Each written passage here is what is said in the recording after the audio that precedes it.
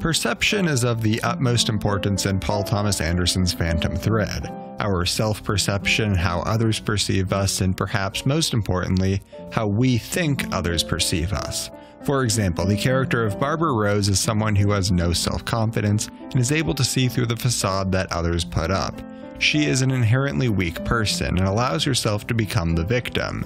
Despite having money and despite trying to make up for her poor self-image through buying one of Reynolds' dresses, she is unable to see any good in herself. Reynolds is also inherently weak. He needs constant supervision and constant care. He is good at one thing, and his entire self-image and self-perception is wrapped up in how others view his dresses. His sister Cyril manages the business, manages his day, and she even manages his personal relationships. What do you want to do about Joanna?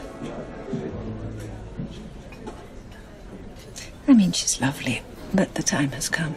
All that he needs to worry about is the dressmaking, and this is something that stems from his past trauma. The one thing that he is good at comes at the cost of real emotional pain as he remembers his mother. I have no idea what happened to it. No idea. Most probably turned to ashes by now. He puts on a front, one of confidence and power. He loves how others appreciate his work, but he also knows that the biggest reason why is because of appearances. When he meets Alma, she is immediately able to see through this facade. In many ways, she sees herself in him, and he sees himself in her. What draws him to her isn't her beauty, it's the mistake that she makes. He sees the humanity in her. It's her imperfections that he is drawn to, and while everyone else may try to hide these, she embraces them. She has a love of self that allows her to accept her flaws just as Reynolds does. When they meet for the first time, his love is blatantly obvious. He first tests her to make sure that she can support him. Will you remember? Yes. Keeping this. After she passes, so to speak, he shows off his worth by making a dress for her, something he does out of passion, not for financial gain. Perhaps the last person he did this for was his mother. Alma sees the good in him. She sees that he needs someone, but that he isn't able to put this into words. She sees his weaknesses and how uncomfortable he is, and giving her caring nature, chooses to show him the love that she knows that he needs. I think you are only acting strong. When they get back to London, he falls back into his cyclical traits. He needs someone to break him out, which is the reason that he is so drawn to Alma. He thinks that she can change his life, but he doesn't make it easy. The imperfections that he is drawn to simultaneously annoy him. They move him out of his comfort zone, and he needs to choose either his relationship with Alma or his passion of dressmaking. He chooses the latter, and it is up to Alma to make him choose her. She knows that in order for him to find happiness, he needs to break his patterns. Early on, Cyril tells Alma that he doesn't like butter. Despite that, Alma tries to make Reynolds like what she wants, but he refuses to change his ways organically. As I think you know, Alma, I prefer my asparagus with oil and salt. And knowing this, you have prepared the asparagus with butter. She eventually finds success through poisoning him, making him weak, stripping him away from the persona that he uses to hide from the world.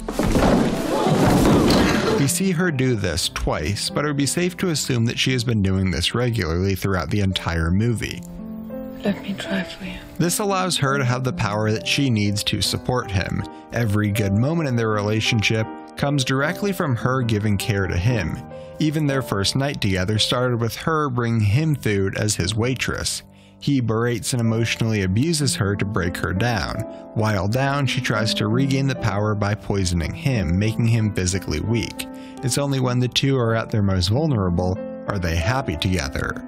It's a relationship driven by abuse and negativity, yet the result is something positive. It begs the question, is it okay to do something negative if it means in the long run something positive comes from it? And I'm getting hungry.